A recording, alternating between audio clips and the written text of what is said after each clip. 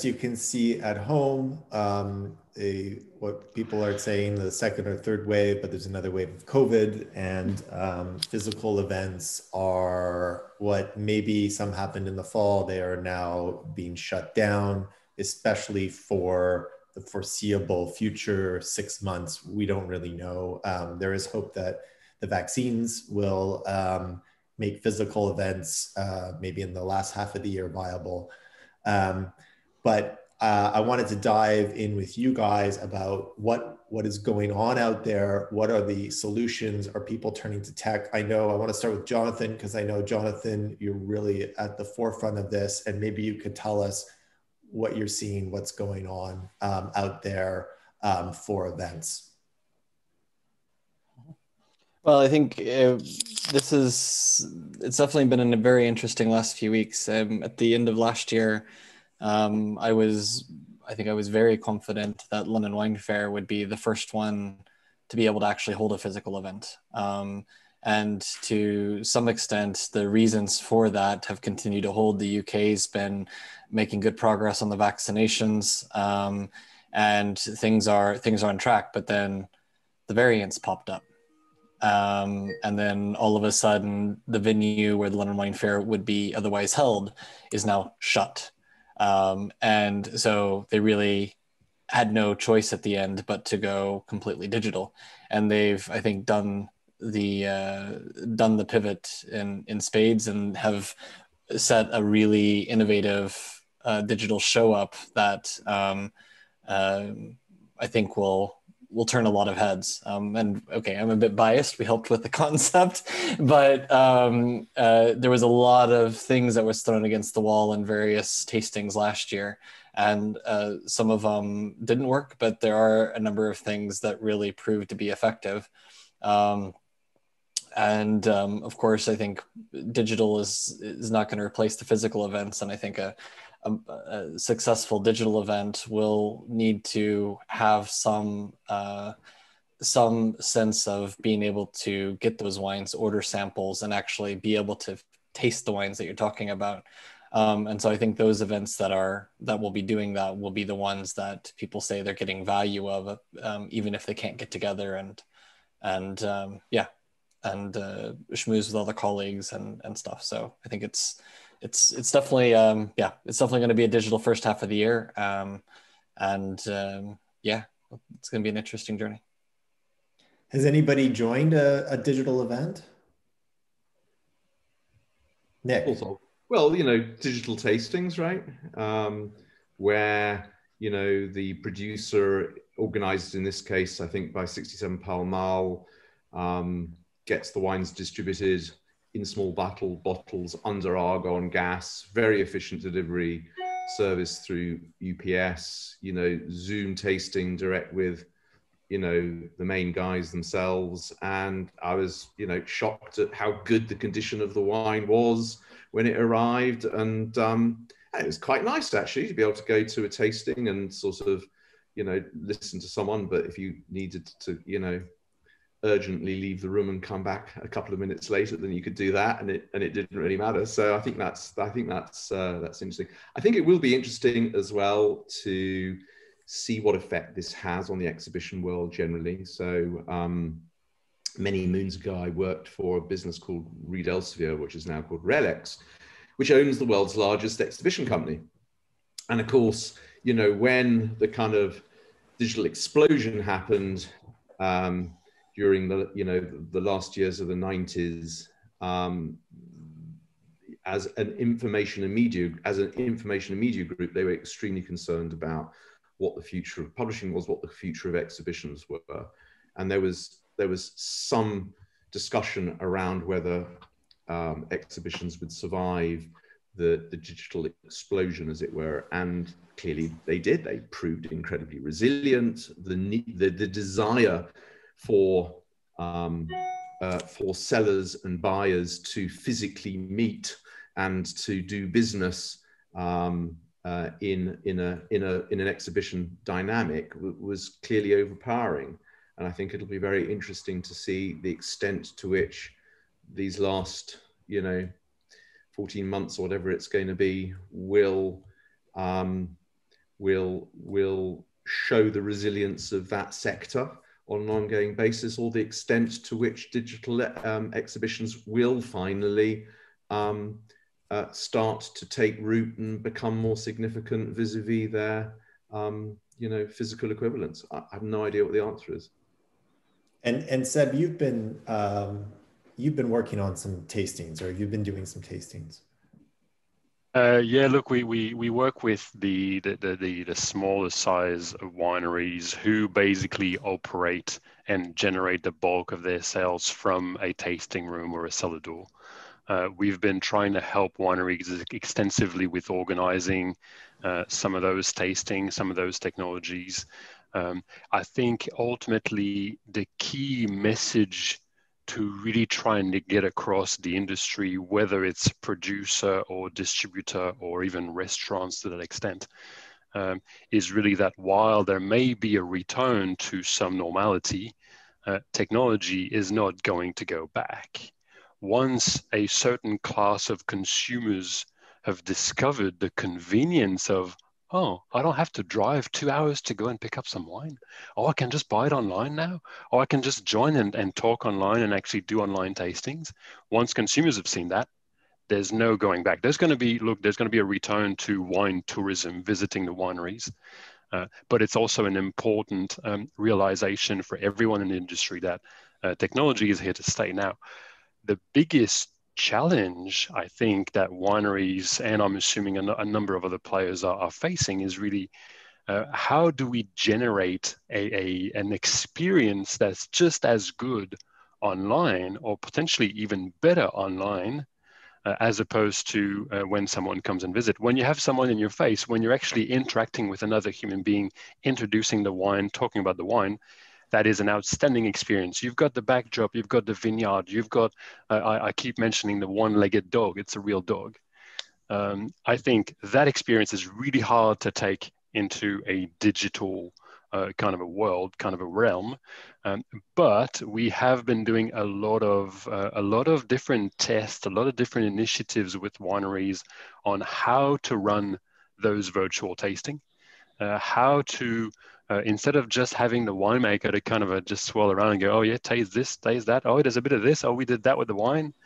There's a number of different approaches that wineries can now take to bundle with some food pairing. So we've seen wineries working with local cheese producers so that they're now shipping wine with cheese, right? So you get to discover different products at home. So all of those kind of initiatives, the way that you want to effectively try and create really an outstanding experience online, is where a lot of focus needs to be paid. There's a lot more that's to be said on the online socialization side of things, right? It's great to drink wine online.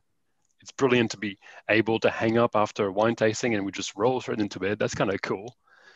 But at the same time, there's a social experience that we need to lean on even more, I think.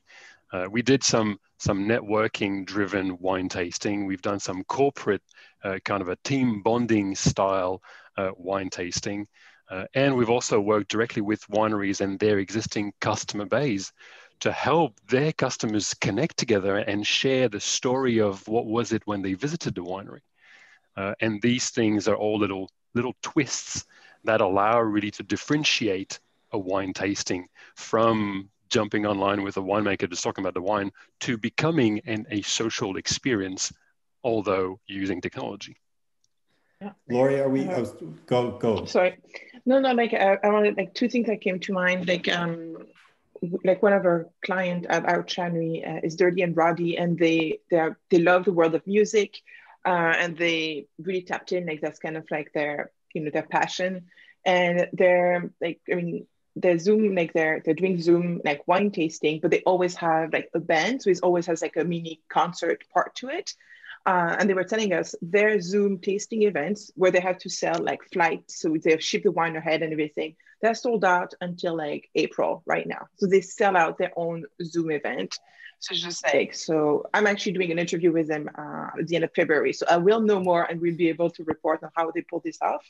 What's interesting is they had started the digital like wine tasting before COVID, They just became, before they were hybrid, and then they just moved to obviously 100%. And apparently they're having like a lot of fun. The audience is obviously having a lot of fun. That's why it's sold out. So that's just something that I wanted to point out. And also, as always, I think sometimes like the wine industry is a bit too in the bubble of the wine industry. I've been amazed, for example, so right now I'm drinking this coffee in this cup, handmade in Portugal, but online. And tonight I'm learning how to make gnocchi with one of the chefs because I purchased this ceramic and then like, hey, do you want to join us for a Zoom? Here are the ingredients you need. They were sent to me like 4 days in advance. Register, it's in my calendar, and the chef is in his own kitchen because of course his restaurant is closed. It's a way as well to support the local like restaurant.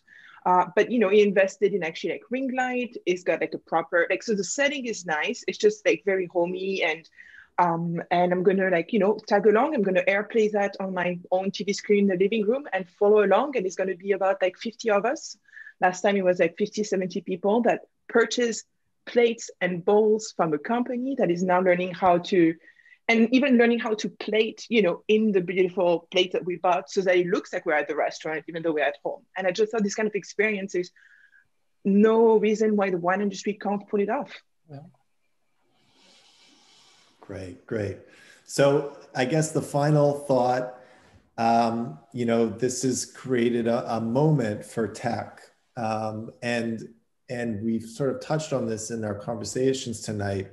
Is tech ready for this? Are we ready to deliver what everybody wants us to, which is an incredible experience at home, an incredible experience, you know, digitally that might even, you know, rival something that would happen in the physical world? Jonathan, is tech ready for this? Or you mean wine, the wine world? Well, the wine world, or are we ready to deliver for the wine world? I mean, that's a good question. Well, I mean, I think if you even before COVID, if you like look more on the software side of the world, you know, digital events were already common, and being able to get around and collaborate and the thing that makes the wine industry, of course, different is being able to taste the product. That said, if you look at Wine to Wine and what Stevie Kim had built up for one of the last few years, it is a wine event, a 2-day wine event, where the only thing that has to do with tasting is actually more drinking. It's not about the wine, it's about digital topics about the wines. There are multiple tracks, and if you have only done wine events, it would seem quite foreign to you. If you've come from outside the industry and you go to other types of conferences, it feels very much at home to what a conference, what other conferences would look like in other industries. And I think that is something that I think events can also bring into them, as this concept of tasting is important. There's also a lot of other educational topics as well. And when you go digital, you're not just limited to the 40, 60 seats in the room. Your audience can be massive. And so I think you know, we've gone through the learning curve last year of what could work and what doesn't work so well in the wine industry. And I think the industry is poised to start executing, and it's, you know, other industries are doing it very well, and I think that the wine industry is definitely ready for it. Nick? Yeah, I think, well, I think on a more broader level, I think the technology's grown up. Software as a service, capable of connecting with other point solutions and other platforms in order to deliver a more seamless experience ultimately to the end user. I think that is happening. I think there's a lot of learning still to do, to Laurie's point around creating the right experience, the right tone, the right environment for people to engage with and learn through. But I think those are human constraints, actually. They're not technological constraints. It's about getting the offering and the user experience right. But the technology unquestionably, I think, is in place in terms of being able to connect up with information sources, to connect up with other platforms that are able to create stronger and much more efficient ecosystems than have existed in the past. Sure. Laurie, Oh, yeah. what do you Look, think? I think. Seb, Go for it, Laurie. Go for it. I was going to say, look, it's the question as to whether tech is ready has a simple answer, and it's yes. The question as to whether the industry is ready and the industry is not too scared by technology to actually make it happen, that's where we need to try and push and educate the world of wine that technology exists, right? We did, a couple of weeks ago, we did a YouTube live stream of a winemaker showing the cleaning of all the wineries, and you have people live asking, oh, what's that thing there in the background? Oh, how do you do this? Or why do you use that machine? Right? And that technology today is available to every single player in the industry, right? You want to do a YouTube stream, you want to do a Facebook live stream, you want to use technologies to reach people, that is available today, right?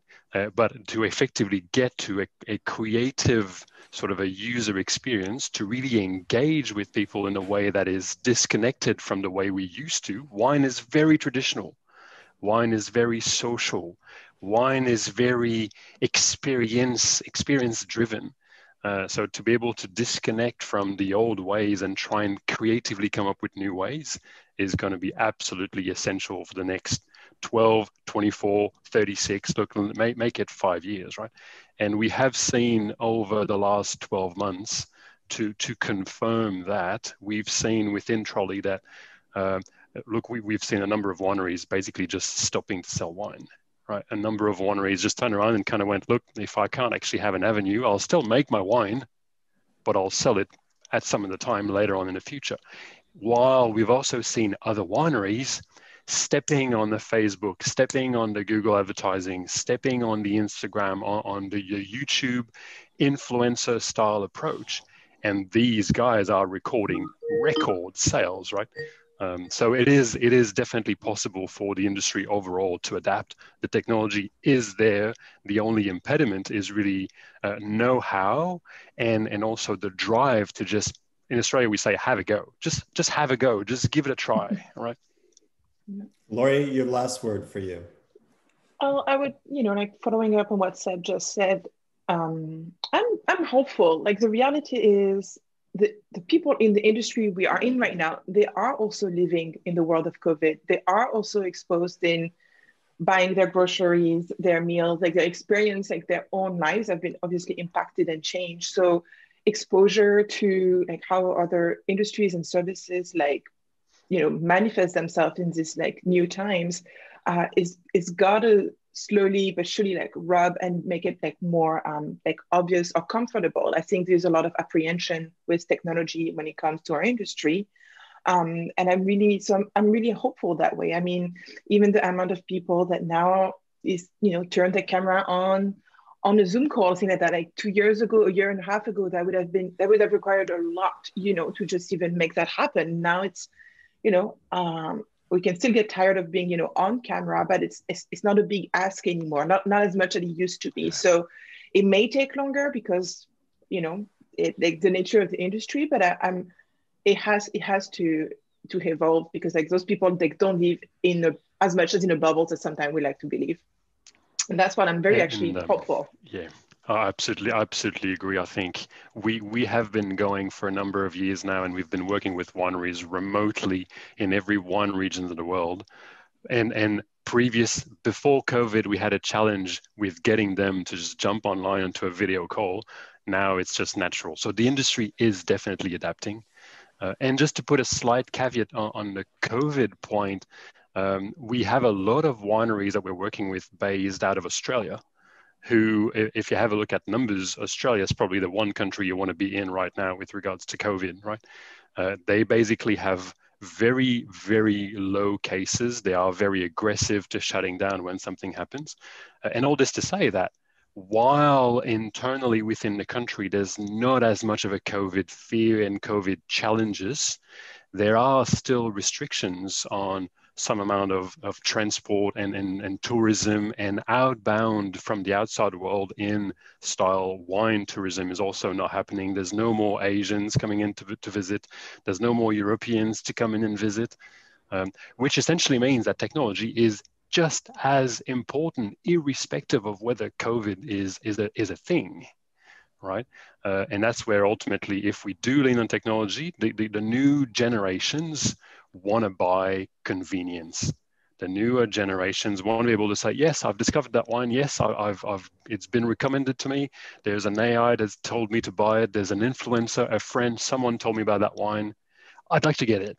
Just click a button. I'd like to get it. So technology is not going to go away, irrespective of whether COVID or not sort of a subside. I mean, it will. Well, Jonathan, Seb, Nick, and Laurie, thank you, Insiders, for episode 2 of the Wine Tech Insiders podcast. You can find us on YouTube and iTunes and maybe some other services in the future as we roll all of this out. And of course, it's subscriber only, super exclusive kind of content, right? Yes, very exclusive. You're very lucky to have listened to this and gotten to the end. Thank you again. Well done. Guys, always nice to chat. Nice one. Cheers. Thank you. Bye, everyone. Bye. Thanks. That was episode 3 of the Wine Tech Insiders podcast. We'll be back in a few weeks. Thanks again to Seb, Laurie, Jonathan, and Nick. We'll see you guys soon. Thanks for listening.